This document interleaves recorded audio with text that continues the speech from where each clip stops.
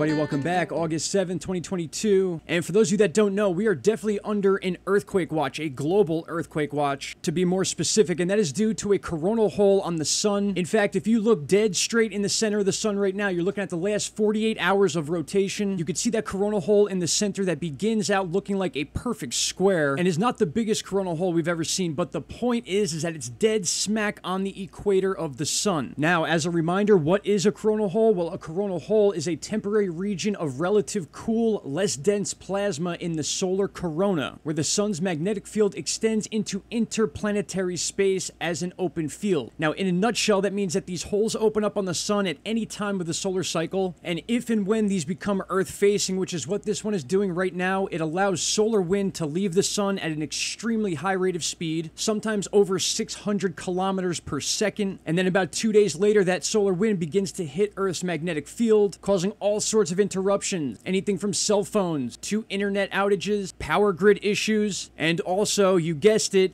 crust displacement or earthquakes. All right, and now to explain a little more about how this particular coronal hole is affecting Earth as you and I speak right now. Basically, you got to imagine an equator across the center of the sun, just like Earth has. And the way this satellite camera is lined up, the SDO, and we happen to be at the measurement of 193 angstroms, the A1A instrument of the Solar Dynamic Observatory. This is helioviewer.org. Anyone can come visit this site. So basically, when we see a coronal hole in this area, or even a big long one, anything that crosses the equator of the sun. So basically, imagine the center of the sun is exactly what we'd consider Earth facing. That's why when we watch sunspots and solar flares, things like that, as you can see on the left rim of the sun right now, they will be rotating into Earth facing over the next few days. And when these launch solar flares, that's why we have to be aware of the solar wind that comes from those as well, especially when they are facing the Earth. So this coronal hole, imagine it just a big hole in the atmosphere of the sun, allowing all these particles and solar wind to shoot directly out of it. Now, this was on August 5th, which is when this became Earth facing, so 2 days later, jump forward to today, that is when that solar wind is now hitting Earth. If we go ahead and check spaceweathernews.com, you could see a drastic rise in the solar wind speed over the last few hours. That is a direct result of this solar wind from the coronal hole beginning to hit Earth, and now we are up over 550 kilometers per second. And as we've discussed in many other videos, that stress on the Earth's magnetic field has now been proven to be the cause of earthquakes. We've seen it happen time and time again. Strong solar wind hitting the Earth, and we get large earthquakes more than not in the weaker spots of Earth, which is along our major and smaller fault lines. A quick look at the last 24 hours of seismic activity would make sense because the solar wind has just begun. We had a large 6.0 earthquake, technically in Russia, downgraded from a 6.0 to a 5.8, as well as all these other earthquakes you see along the Western Pacific. And what you're going to see as the sun rises in other parts of the world, those are likely the areas to get the most action as far as crust displacement or earthquakes. Again, it's all about what part of the Earth is facing the sun at that time of peak solar wind. Jumping to the last 2 days of earthquakes, 48 hours just when the solar wind was announced, we had a lot of different earthquakes that were not picked up by the USGS, specifically another 6.0 downgraded to a 5.7 in western Brazil. 3 hours ago, a 4.7 downgraded to a 4.6 just southeast of Pacoda, Peru, and then a strong bundle of earthquakes right here along western South America, which we've been talking about over the last couple days, including that giant sinkhole that opened up in Chile. Also, let's not forget the swarm going on near Tonga and the entire fault line running from North New Zealand all the way back up to Tonga. This entire area is known for very deep, large earthquakes, Fiji, New Caledonia, and of course where the Honga Tonga volcano exploded in January. Long story short, my friends, this is just a heads up to keep an eye out for those earthquakes. They could happen in any place at any time. And with a lot of the technology we have today, we can almost predict that type of thing with the solar wind, with the SDO cameras you see right here. Again, this is helioviewer.org. I'll leave the link in the description box, and you can look at live videos of the sun all throughout the day. All right, my friends, that's it for this one. I want to thank you all for taking the time to watch this video. We'll be back here tomorrow, and I'll see you then. Take care. Bye-bye. Stop right there, my friends. If you have not already, click that subscribe button, and don't forget to hit the bell icon. Click all, and you will get all notifications from this channel. And trust me, you won't be disappointed.